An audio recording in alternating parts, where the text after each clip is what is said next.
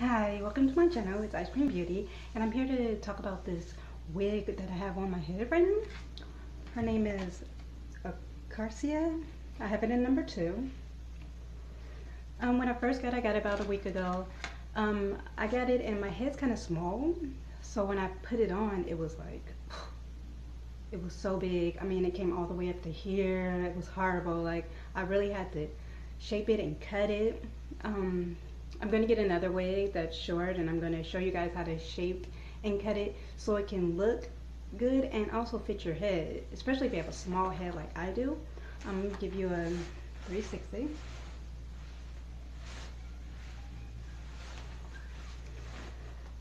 Now, I really had to do a lot of maintenance to this, and you really have to play with it. Like, I know I'm looking over here, there's a mirror over here.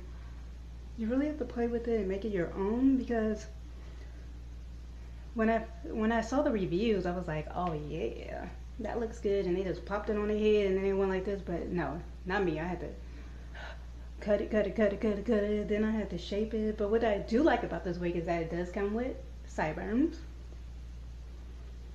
and it's really full, and it looks good. I mean, it's really cute once you play with it enough.